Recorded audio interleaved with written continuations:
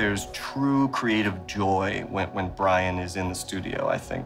And that was some of the most fun I've had doing what I do. We had real musicians in there. A lot of them were Brian's current touring band.